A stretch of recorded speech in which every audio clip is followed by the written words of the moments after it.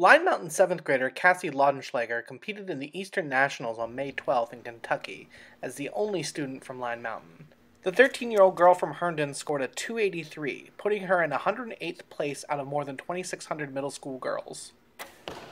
Well, when we were down there, it was a very big place and it was very overwhelming at first, but once you were there a little bit, you got used to it. There were a lot of people there, so that made it a little bit less of a pressure, I think, because not as many people were watching you, so that definitely helped.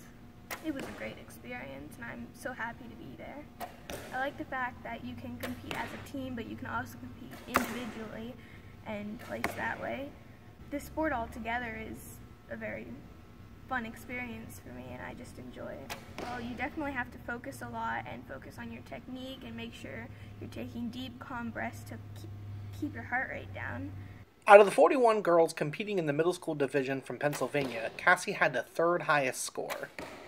I was a little disappointed at first because I was hoping to do better, but it's my first year and there's always going to be another 5 years for me to get better and score better and hopefully place higher in nationals in later years. Well, I was very pleased with her shooting, getting 108th out of 2,644, scoring our highest middle score ever at a tournament is just incredible.